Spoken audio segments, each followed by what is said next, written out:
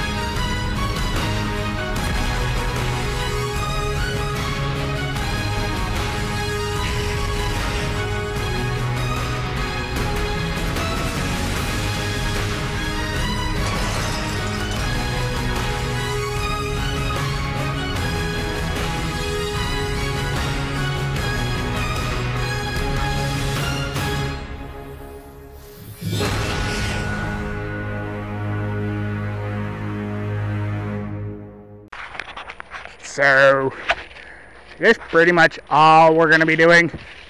Oh my god, you're so fucking boring.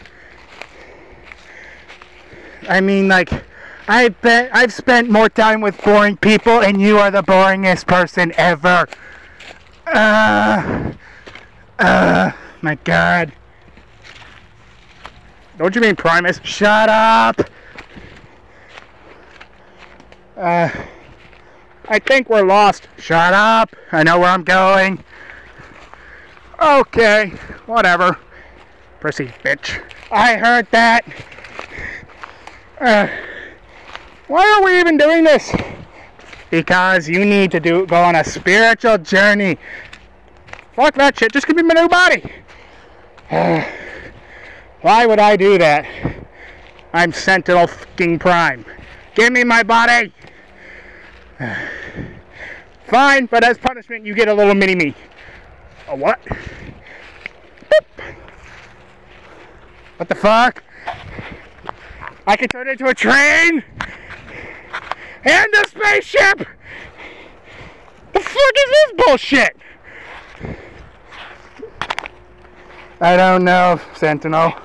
I don't know. What is this bullshit? Oh well, who cares? I get a body. Hello!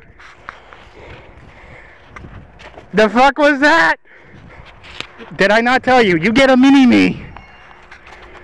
Why do I get a mini-me? As punishment for not doing your spiritual walk. I want to do it. Nope, too late.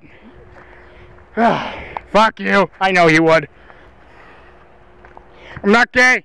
I have a son. He's named Optimus. You don't have any children. We can't have children, you fucking idiot. Why the fuck are we still doing this? Because we have to get back now. Whatever. Hey, look, it's Optimus, my boy. Why can't he hear me? Still in the spirit realm. Fuck you. Wait, that's not Optimus. Yeah, no. That's not Optimus. That's Nemesis. What the fuck is this bullshit? You started to sound a little like Bumble Bitch. Who? Exactly. Let's just get on with the story. Anyways, you're back to life. Goodbye. I'm out of here.